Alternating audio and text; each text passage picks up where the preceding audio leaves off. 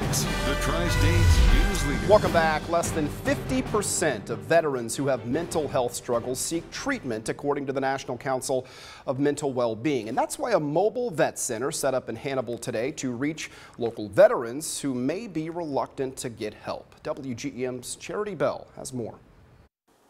There's too many veterans in our community that don't seek help for one reason or another. John Simpson is a service officer with the Missouri Veterans Commission who helps veterans enroll in benefits. He says he brings veterans who need therapy to mobile centers like this one to help them navigate mental health resources. In active duty, they have a duty and a mission.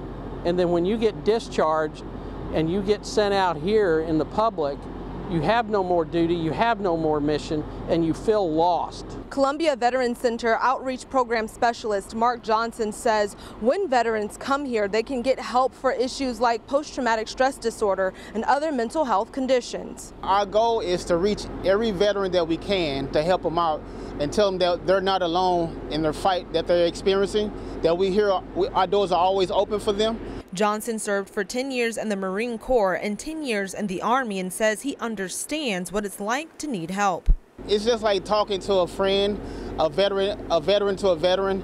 They'll open up to me. At today's center, they served 2 people, and although it's over now, Johnson says the help is not. Next, they go out into the community and pass out flyers for local resources. Charity Bell, WGEM News, Hannibal.